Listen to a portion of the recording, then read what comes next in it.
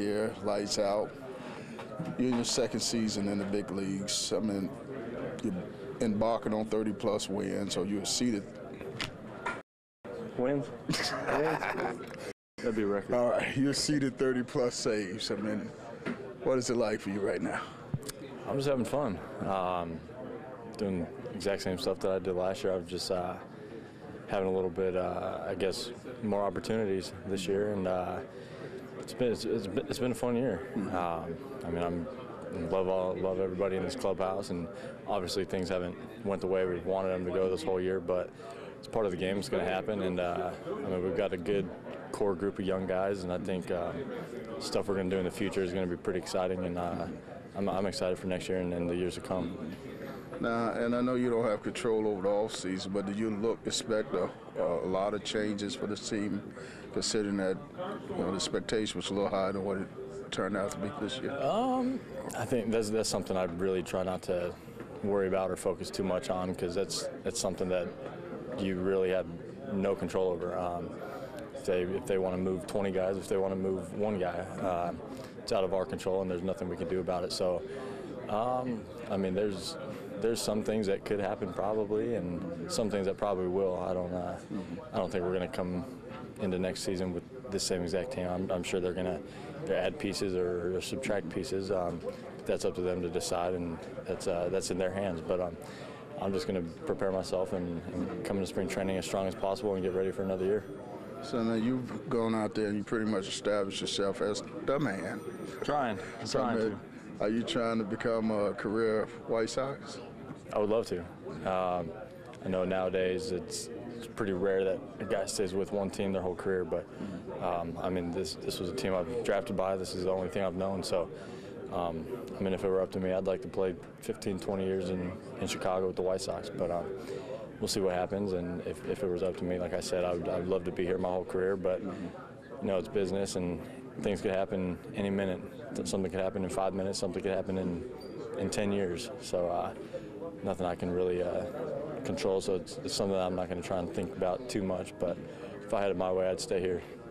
So for our youngsters watching this show, I mean, what's some of the things that you do when you're not at the ballpark here in Chicago? What's some places you go?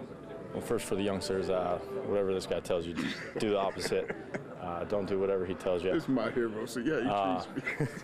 No, I'm just kidding. Coach is a good guy. Do whatever he tells you. But outside Stop telling that fear. He'll give me the money later for saying that. Outside Chicago, I just like to hang out, not do too much, just relax, go eat. You get at a new place here every night of the season and not go to the same place twice. I mean, a lot of good food. Obviously, you got Michigan Avenue. You walk around, do some shopping if you want to. But yeah, I like to kind of take it easy when not around the ballpark. Usually I like to relax because we're here so long. So just relax, go out to eat, and whatever comes up. Yeah. So a little over 2 years ago, you were just being drafted in the minor leagues. What was that minor league experience like for you?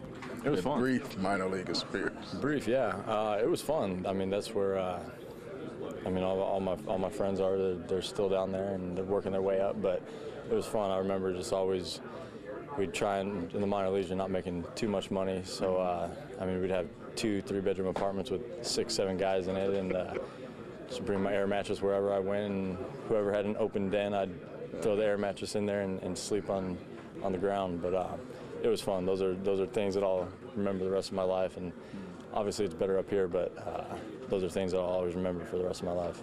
And I heard something about some of them guys living off ramen noodles and peanut butter jelly. Oh yeah. I mean, try not to eat until you got to the field, because once you got to the field, it was free food and you didn't have to pay for it.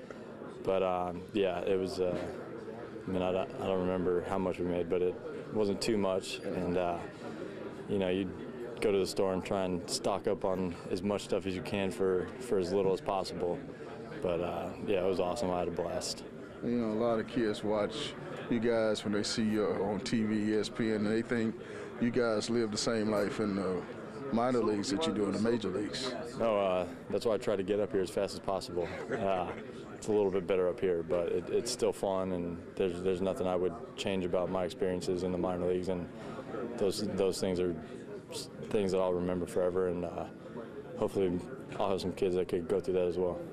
And now, you know, you get chauffeured to the ballpark every day at the liveaboard, all that good stuff. Yeah, it's a good lifestyle up here, but I mean, if anything, it kind of shows that if you work hard, you can make it up here and not have to be in the minor league grinding for 10, 15 years.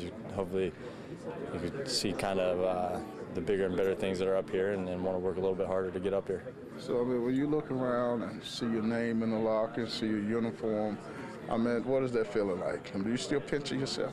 Oh, it's awesome. I think I will. If I play this game for 10 or 15 years, I'm going to come in here with a big smile every day because it's the only thing I've ever wanted to do. And I'm playing a game for a living, and not many people could say that. So every day I come in here, I'm having fun, and it's surreal because I mean, this is when I was little. From the very first thing I ever knew was baseball. So it's the only thing I've ever wanted to do, and the only thing I dreamt of doing. So now I'm getting to live it, and I think for the rest of my life, as long as I'm walking in here, I'm going to be happy, and it's an awesome feeling. You know, all my fans know this is my hero here. Lights out. This is my hero. Thanks, Coach. All right, appreciate it.